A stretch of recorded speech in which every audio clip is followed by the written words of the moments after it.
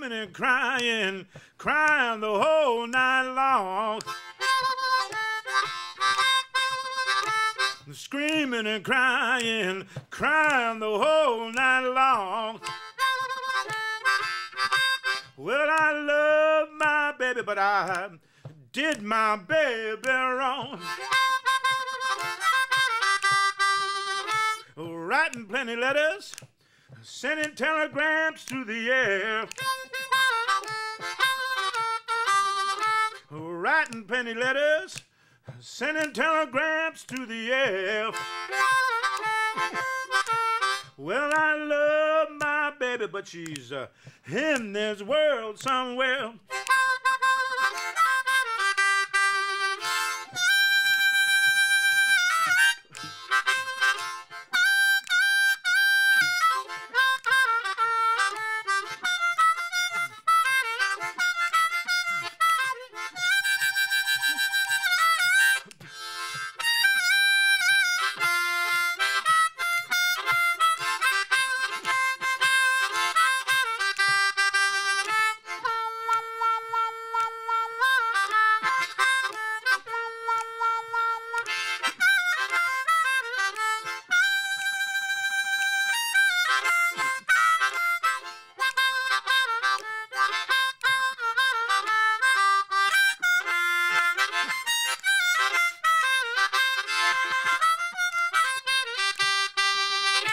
Writing plenty letters, sending telegrams through the air.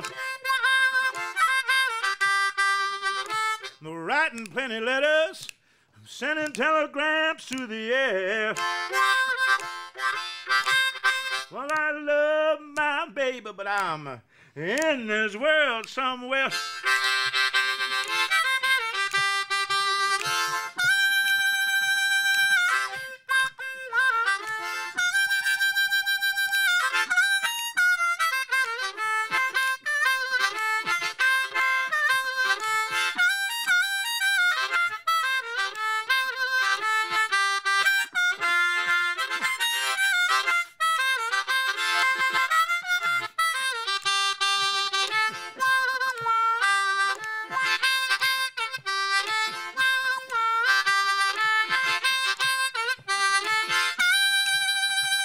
All right.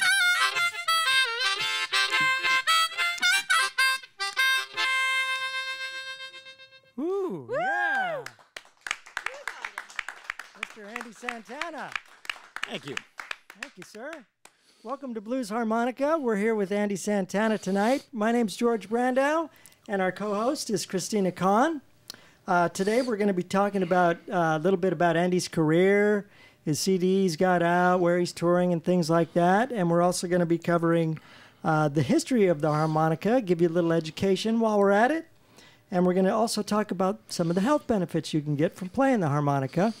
And then we're also going to have a harmonica lesson here live on TV, Christina's first harmonica lesson. So sit back, enjoy the show, and I want to introduce Andy Santana. Thank you for having me here.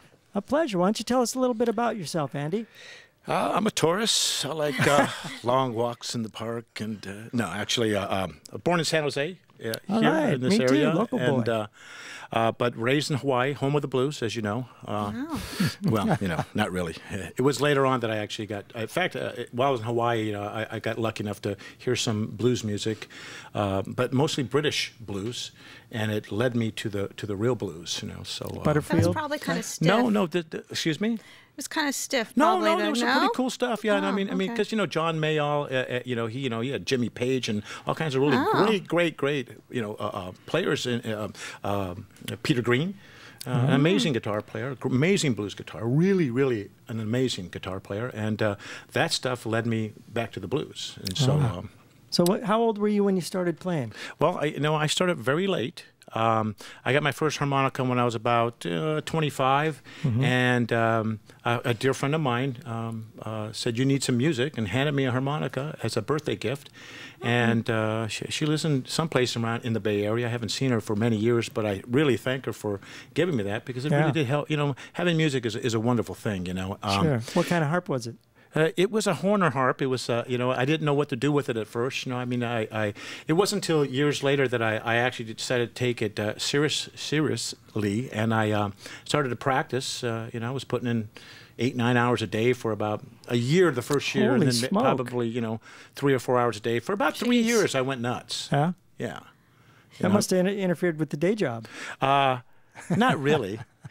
Now, did you have dimples before you started playing No, the I did harmonica? not. In fact, you know, I know that a lot of people, that's one of those, it can be a detriment, but you get dimples if you, well, that's not true, okay.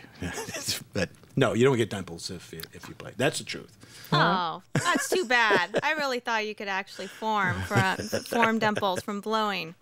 Well, I don't have them. But do you blow? I mean, So anyway, why don't you tell us a little bit about your harmonicas?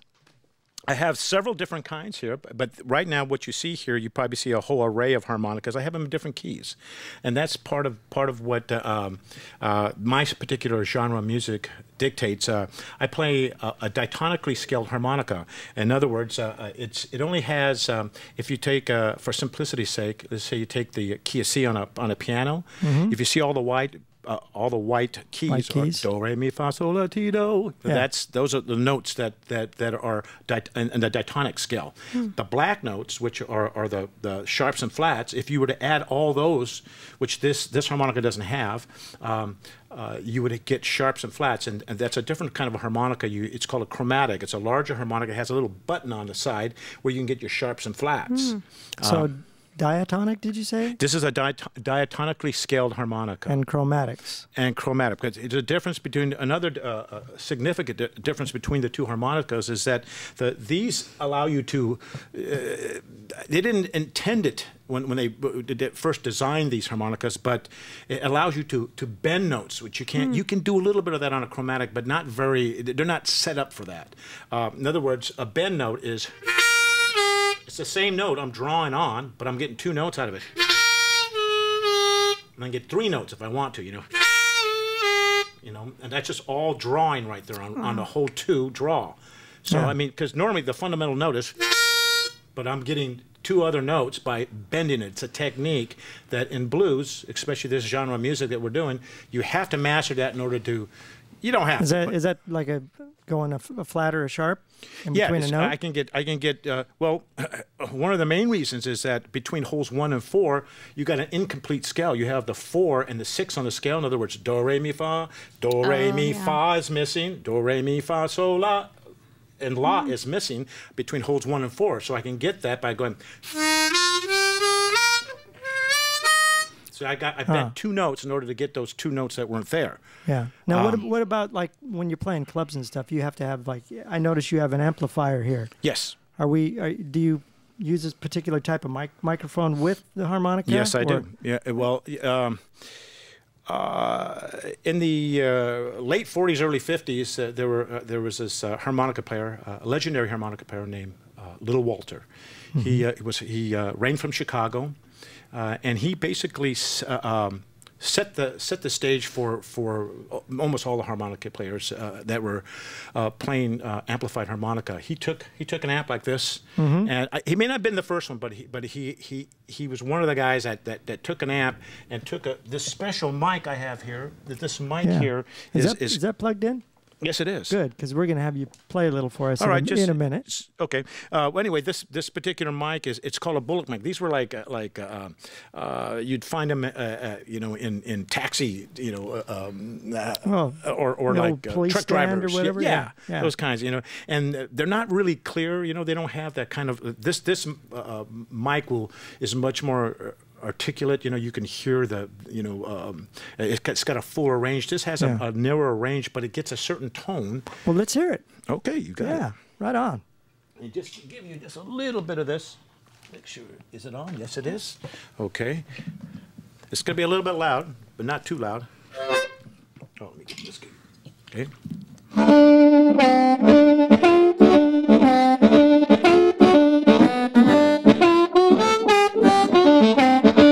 You see, it's got a much deeper tone. Then you can produce doing this.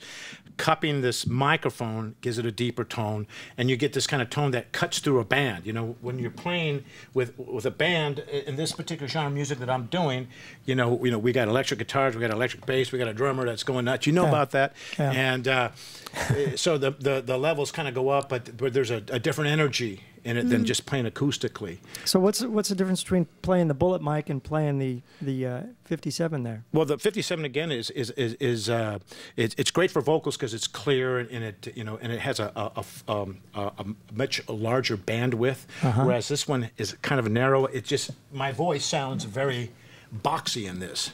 Yeah. Hey, what's going on? See what I'm saying? It doesn't sound, it doesn't have that all the frequency range that this one has. Okay. So, can you imitate a train with that? I can do. Yes, I can. I can. Isn't that what? Why don't you go ahead and perform for us? Do some, well, okay. I'll do a little bit of work it out on this one. Out. On this one, okay. Sure.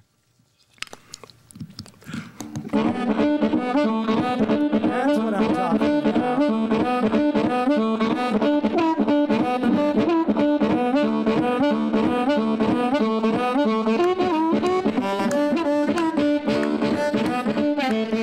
The mean old train that took my baby away. The mean old train that took my baby away. The same black train gonna bring her back someday.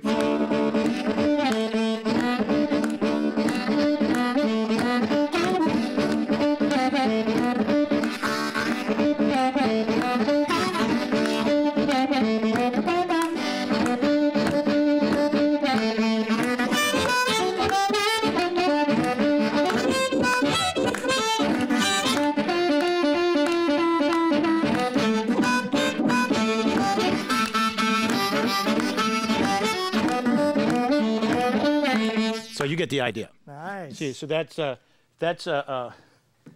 know, there's one of the things about harmonica when they first you know, it was an easy instrument to carry around. It was cheap and Those are big after World War II, weren't they? They were really Everybody big, but even before that, I mean, these were made. I think the first one was made in 18, or no, actually earlier than the early 1800s. I think that they were first being made.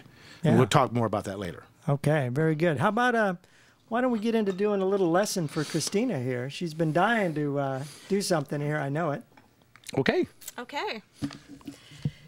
Well, actually, my friend was bringing up different instruments, and I mentioned to him that I kind of wanted to play the harmonica because it's something I could do when I get older, in case I'm ever disabled and I need to know how to do something. And I thought, you know what?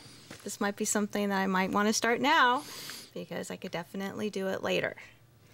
So, well, earlier, you know, we kind of went over. She started to learn a very simple melody, "Twinkle Twinkle Little Star," and as rudimentary as that is, it is the building block and the basis for, you know, simple melodies like that are contained in the most complex symphonies. You can take a piece of sheet music and look at it, and I can actually take these notes that are here, and I could find a sequence of notes like that someplace in there. I mean, everything from Mary Had a Little Lamb to Twinkle Little Star to almost any little, you know, nursery rhyme ditty is found in little pieces through the most complex music. So it's the building blocks of a more complex, you know, music. So you start out with simple melodies like this, and eventually you start to, you know, put them all together, and you become much more proficient in playing harmonica. So, why don't you go ahead and play it? All right. Well, am I holding it correctly, actually? Yes. Is this how you hold it? Yes, you want to have the numbers up facing you. Okay. You want to have the low number starting with 1 over, you know, to the far left. Okay. And so you want to go ahead and just play a little bit, and then I'll tell you, I'll critique you afterwards and give you some tips. Is that the right way to hold it, too? Yes, she's got it. She's got it right. All right. Okay. Well, let's go. All right. Hold on. I have to lean back a little bit here.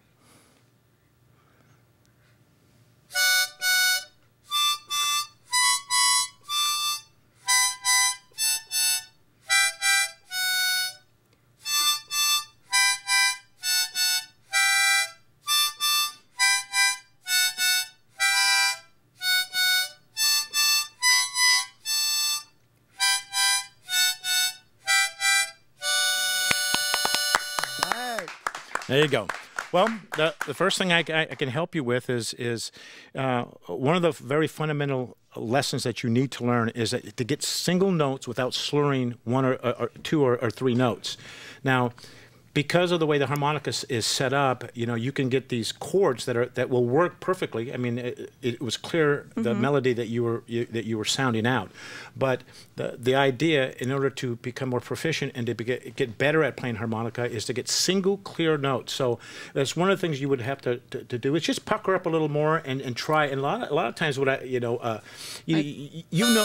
see right now you're hitting a couple of notes there.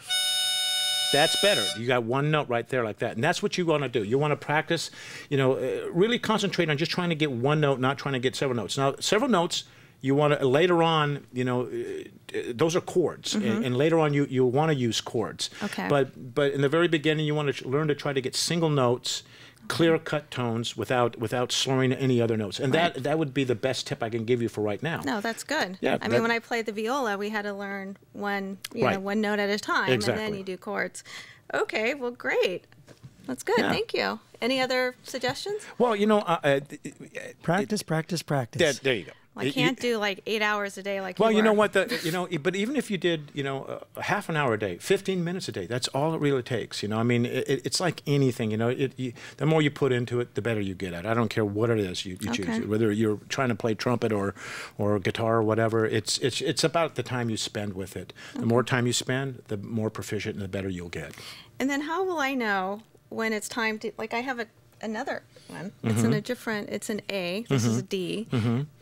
I mean, why do I need two? Well, for the same reason that, as I said earlier, that I have all these different keys because we play in different keys, and I sing in different keys, and so that's why you're starting out with two, which is a really great start, and those are really good harmonicas, by the way.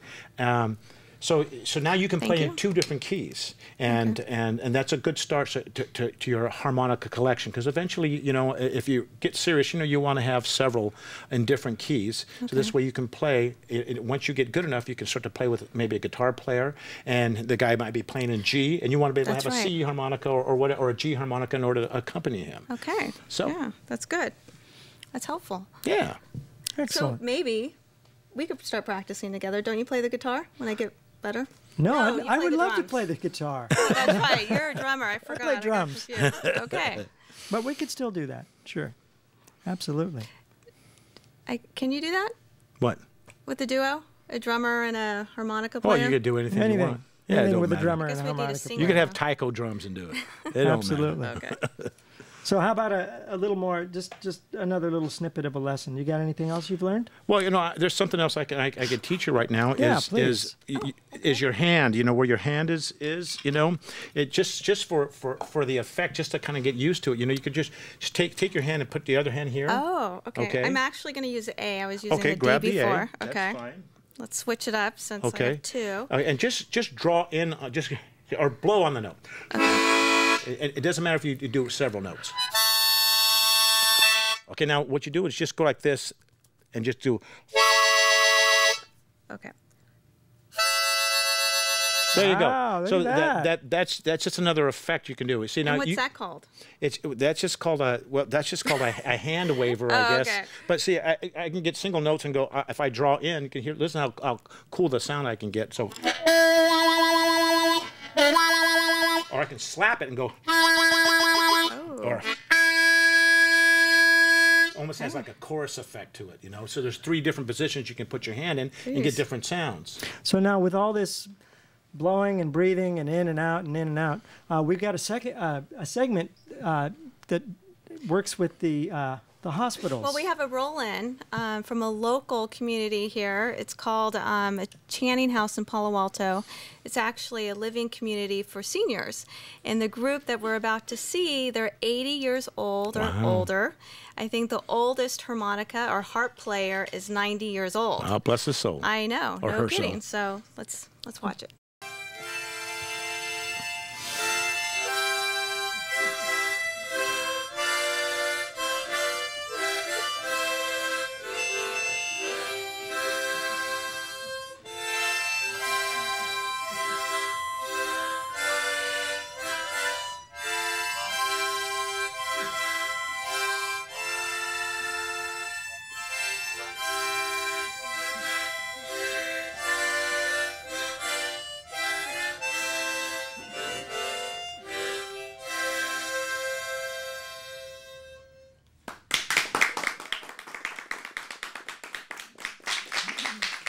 Okay, Dorothy, I'm with you, and we'll try this direction. How's that? I don't want to stand in front of you. Hi, Sounds Dorothy. fine. Hi, how are you? Good. So that was Old Lang Syne, and for He's a Jolly Good Fellow, correct? That's right. And you have something, well, special. You have COPD. Can you tell the audience what that is? Chronic obstructive pulmonary disease, but everybody calls it COPD. All the ads on TV call it. And it's a lung disease. It's a lung disease, yes. And how does playing the harmonica impact that? It helps you force air out and in your lungs because you're going like that. So it forces you to go force air out and then get air back in. A good exchange of air in your lungs. A good exchange. Better than you would normally. Right. And so is that helpful for your lungs? Yes. That's really cool, isn't it? Yeah, it is. It's great. And how do you like playing with all these guys? Oh, I love it. Oh, that's good. So we have a good time. You get good breathing and you have good people you're surrounded with. You can't beat that. Yeah, that's good. And do you have a favorite song? Yes, I like Shenandoah. I don't think you're playing that today, but we'll hear it. No, we're not. Okay. Well, nice to talk with you. Good to talk with you. All right, carry Thanks on. for having us.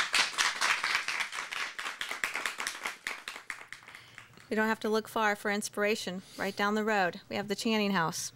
That's very cool, and then she was correct in saying, that the whole idea of harmonica playing is really it's about air control, and diaphragmatic breathing. Even if you don't know you're doing it, as you start to progress in playing harmonica, you start to naturally do diaphragmatic breathing, where your diaphragm is pushing the air in and out, and which actually simplifies playing. Because when you're beginning, there's a lot of you're using a lot of different air, right? You're wasting a lot of air, but that's good for this because they want to breathe deeper and they want to exhale deeper. I think it's pretty neat too, because if I could have I had lung surgery myself, and they weren't doing that type of therapy. I'll tell you that. Oh yeah. Stuff they were doing was pretty medieval. Oh. That would have been pretty neat. Did they bleed you? Just about. It would have been a better healing process. Oh, yeah. If somebody handed me a harmonica, I would have wanted to breathe rather than... Certainly. Yeah, well, I can see where the benefits, it's obvious to me the benefits of playing harmonica. Yeah. But as time goes on, you learn to control that air better, and you become, the air becomes more focused, It's still breathing in and out. That's the unique thing. It's the only instrument that you breathe in and out in order to get to play. It's the only instrument that does that. That's true. I never thought of that. That is true, actually, because you're breathing in, right. breathing out. Right. Yeah, you can't play an in note on a saxophone. Yeah. No, you can't do true. it. Interesting. Maybe you can. I don't know. I haven't seen anybody do it yet. Very cool. So tell us about your latest CD, "Take Me With You." Yes, "Take Me With You." That was, it's been a few years now since I put it, but it's my latest. I haven't been as active as I was. I got a day job now, and so it takes up a little more time. But I love playing, and I look forward to any opportunity to play. So mostly. Speaking of that, I hate to cut you off. We got to have you play some more because we're about ready to close the show. This is Andy Santana, Christina Kahn. I'm George Brandau. Thanks for joining us tonight, and we're going to let Andy just go ahead and do his thing. Okay. And thanks for joining us.